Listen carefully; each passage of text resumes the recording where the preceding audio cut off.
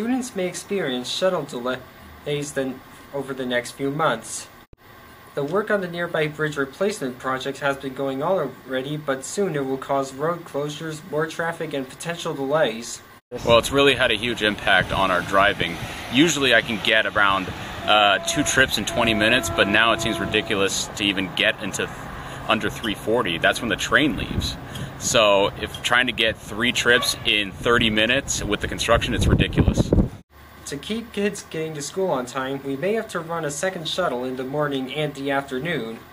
Anytime they do a retrofit like that for bridges or for like foundations for homes, it improves the structure remarkably. So I think they're doing a heck of a job out there, and that's why it's taking so long.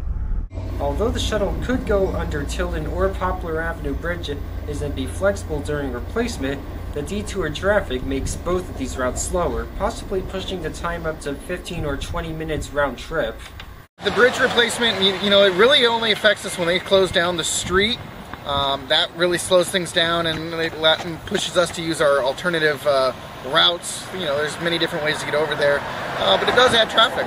Students may have to load and unload the shuttle faster than they already do to compensate. Roads have been run as a single lane under the bridges in the past for this project, which affected traffic. Trains were no exception with this alternating direction rule either. The new bridges here in San Mateo will be more earthquake resistant and ready for electrification and higher above the road. They will make accidents like this one less common, but unfortunately this specific bridge will not be raised. They will also be single-span structures, meaning no supports between the road and the sidewalk like it is now. In the end, these bridges may improve access, making shuttle trips potentially faster or more reliable. Hi everybody, I'm Callie, and it's time for a super duper important public service announcement. This week, we're talking about trash and how you can help the world look less, well, ew. You can help by recycling. It's super easy. Recycling saves resources, reduces waste, and keeps our school clean. You can recycle paper by simply tossing it in the bin. Recycle cans and bottles by emptying them into the sink so they can be remade. Recycle plastic by making sure it's clean and has a recycling symbol located on it somewhere. Thanks for watching, guys.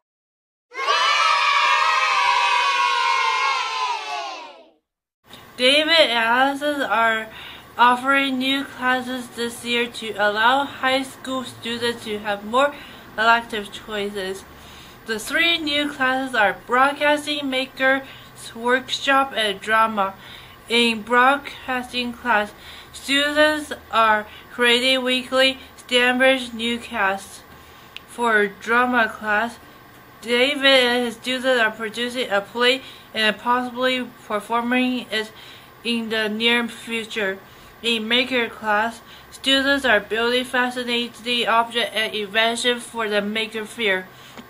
Allison St. John is teaching broadcasting, something that have never been taught at Stanbridge.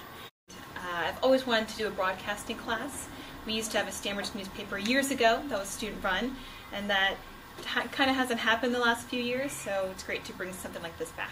She is teaching students how to make 5-minute news videos that highlight events and interests at Stanbridge. She is hoping to get a news blog started as well. David Hopper is teaching the drama and maker classes. He is teaching drama in his music room and makers in the upstairs annex rooms. I feel that here at Stanbridge we got a lot of people with good skills with their hands, and we weren't really exploring that. And I'm a maker. I love to make things, and so I wanted to share that with the students here at Stanbridge.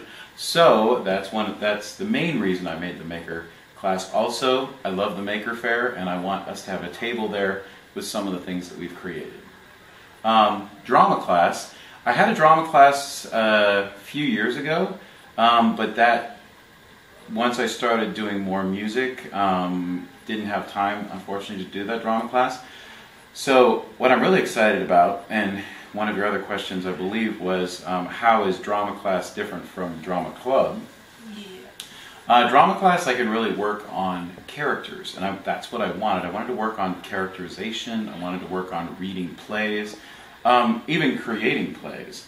And I could do that better with a class every day as opposed to a club just every week.